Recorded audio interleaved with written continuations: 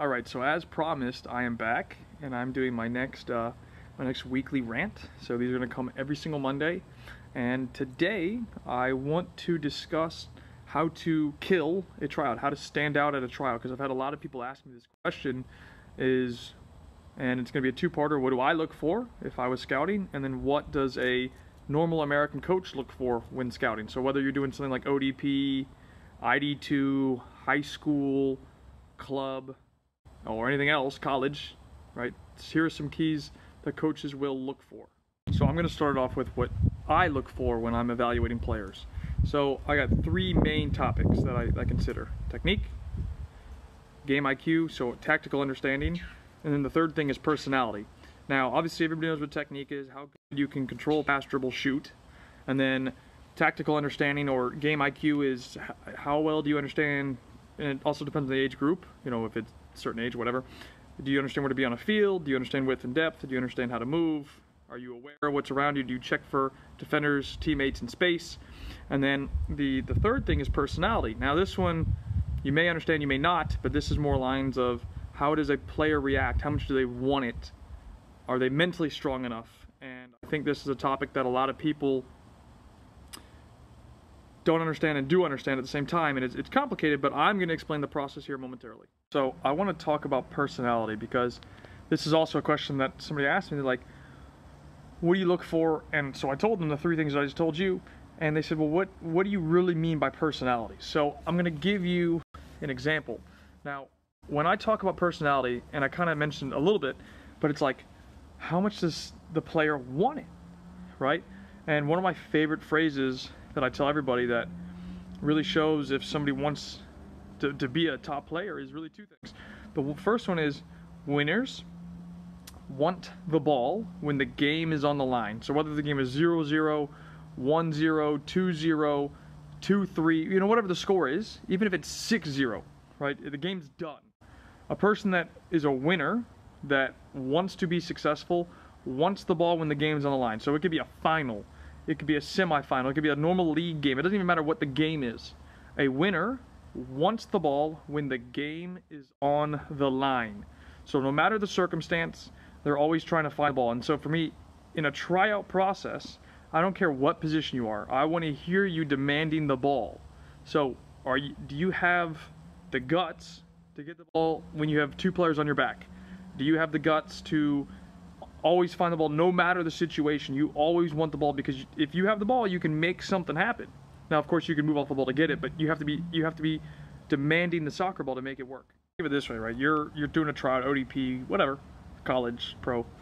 A coach obviously is going to look for, especially at that level, at college or pro, they should be looking more on the technical base and the soccer IQ base, but they're going to want to see, do you want the ball? I mean, you can have technique and you can have the IQ. You can know where to be on the field. You could be that good with the ball. But if you hide or you shy away, you're never going to be scouted because you might have the best ability in the world, you might have the best understanding, or both. But if you're hiding in a game and you barely get the ball, how are you going to show that skill set? Yeah, you can stand in a good position and be ready for the pass. But if you're not demanding the ball or always looking to get the ball, how are you going to showcase your skill and qualities? So that's something to really consider, is if you're a player and you want to go to the next level, whatever that is, you have to show your qualities. Now, any coach in the world, I think, will agree with this, or any scout too will agree with this. You have to show that personality to stand out. I always like giving examples of professionals that do this really well, and I'll give you three. The first one for me, and he's the best at it, I think he's unbelievable, Kevin De Bruyne of Man City. I mean, that guy is always trying to find the ball, and by doing that, he's able to make things happen because he has the technical quality, and he has the ability, the soccer IQ, the awareness, the understanding of where to be on the field, where his teammates should be on the field to make, for example, incredible passes, precision passes, whether that's playing quick combinations to get the ball back, whatever it is. But he's the guy that's always trying to find the ball. He's the guy that makes Man City click when they have all their key pieces in. So that's that midfield person. The second one I would give you is Andrea Pirlo. Obviously not really playing anymore, but the game would go through this guy, and you would just see tick tock, and everything they would try and funnel the ball through him. And once that happens, the game changes because he's able to influence the game because he's always trying to get to get the soccer ball and to make, you know, the game happen. And the third one I'll give you, and I like him a lot, is Marco Verratti from PSG. And again, another guy that is a central midfielder. And if you don't watch the French league, but you like PSG, go watch this guy. And now you got Cavani, Neymar, all those guys, but watch this guy's ability. And one of the things he actually there's a video, you can find it online. In 7 seconds, he checked his shoulder. He's looking around. He's scanning the field like this. He's going like this 10 times in 7 seconds. So think about that. He's constantly taking in information and looking for information. That's a high soccer IQ. He has very good technical ability, and then he ties it off with personality because he's always trying to find the ball. And when you have a player that has the first two, technique and IQ, awareness, things like that, if you can get the third thing, you can skyrocket. I don't care how big you are, how small you are, how fast you are, how strong you are. Those should be beneficial attributes if you have them. Otherwise, if you have those three key elements, you can play at any level, at the highest level, really, like they are. So again, just to quickly recap this: technique, tactical, and game IQ. Third thing, personality. And again, if you have the first two, all you need is that drive, that inner fire to be the go-to player, to stand out every time, every single time. And that's what I look for.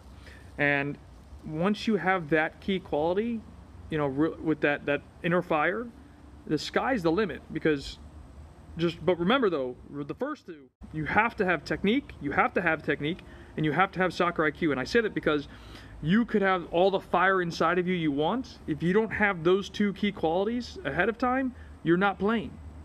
Right? You have to have those, because if you can't control a ball, if you don't know where to be on the field, you will get shut down every single time. Every time you'll get shut down, I promise. So while personality is extremely important, you need it to reach the highest level, you also need the first two to reach the highest level. So it all intertwines. Now I'm going to tell you, on average, this isn't everyone, not every American coach, but the average American coach looks for these three things. First thing, physical ability, right? So again, how big, how fast, how strong, right? Because they need people that can win right away. They need players that can win right now.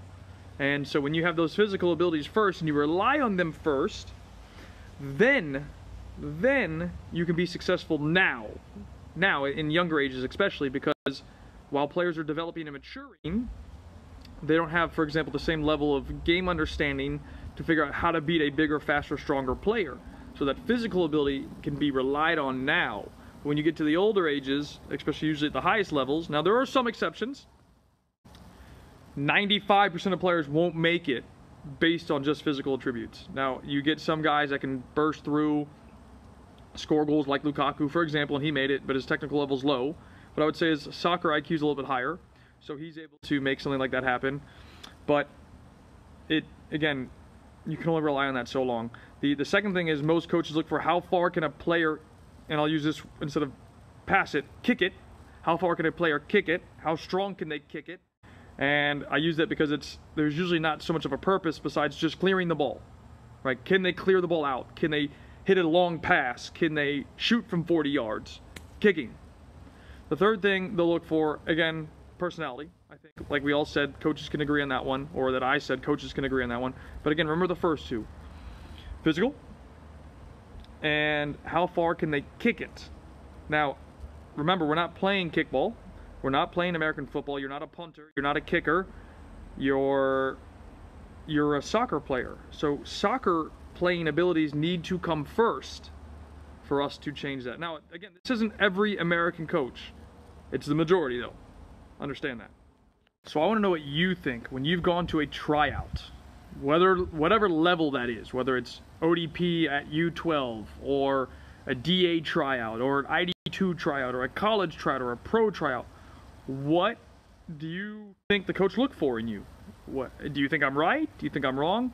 Let's discuss this. I love talking about the game and things to, you know, kind of change the culture that we live in, to help develop education. And I think with you giving me some feedback, we can open this discussion. We can have a conversation about it. So talk to me. What do you think a coach looked for?